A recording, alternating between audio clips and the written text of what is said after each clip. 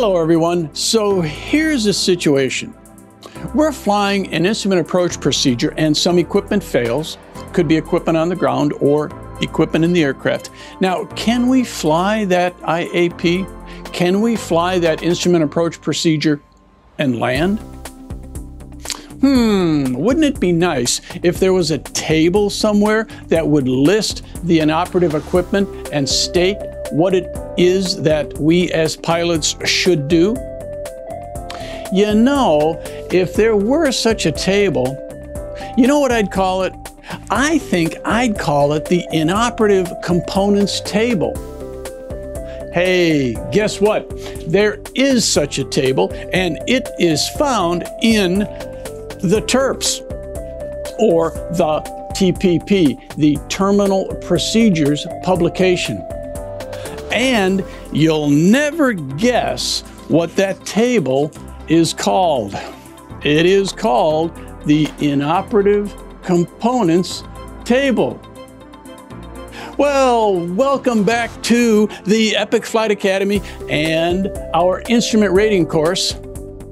I'm Mike Thompson, I'm your host, and boy, are we glad you are here watching these videos. Please hit the subscribe button, and remember, these videos alone will not make you successful in the course.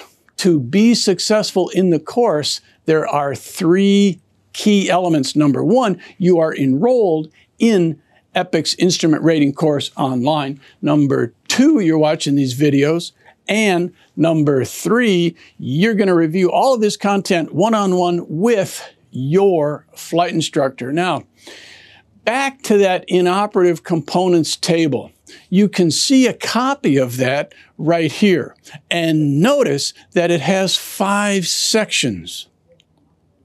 Now, before we get into those 5 sections, I wonder how it is that a pilot would be made aware of inoperative components or visual aids. Well, I can think of at least 3 ways. Number one, I might be made aware of this inoperative equipment via NOTAM, a notice to airmen, or a notice to air missions. Number two, I might be made aware of inoperative equipment by listening to the ATIS prior to my arrival at an airport.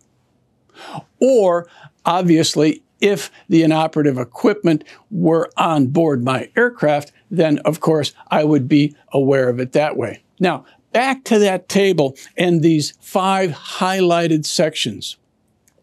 What happens when we, as pilots, are made aware of inoperative equipment or components or visual aids on the ground? We go through all 5 sections of the table. You can see those highlighted here, and we select each that applies to that approach. Now, what you'll do is you will select the most restrictive correction that applies. If you're dealing with more than one component failure, you will select the most restrictive correction out of all of those. So let's see how this table works by using a scenario. Now, in our scenario, we're going to be shooting the straight-in ILS 17 left at Orlando International, or MCO. And you can see that instrument approach procedure shown here. Now, notice on this procedure, the minimums for our approach are 290 feet MSL and 1800 RVR. So here we are, we're inbound to Orlando, and of course we listen to the ATIS, and we find out on the ATIS now that both the RVR and the ALSIF-2 are inoperative. So, referring back to section 2 of our inoperative components table, what do we raise our minimums to? Well, if you look at the table, because the RVR is inop, we have to raise the minimum visibility requirements to 1/2 statute mile or 2,400 feet. So the 1,800-foot RVR from my approach chart now has to be increased to 2,400 feet. Now, in addition to that, see in section 2, it shows us that with an ALSIF2 in op, we have to raise the minimum visibility requirements to 4,000 RVR. Now, I'd like you to have a look at this conversion table and see that it tells us that 4,000 RVR is approximately 3/4 of a statute mile. So, to complete our scenario, which is the more restrictive? Increasing to 1/2 mile, which is 2,400 RVR because of the RVR failure? Or increasing to 4,000 RVR, which is 3/4 of a statute mile because of the ALSIF2 failure? Exactly, you got it. We'd go to 3/4 of a statute mile visibility for this approach in that scenario. Now, here's another question.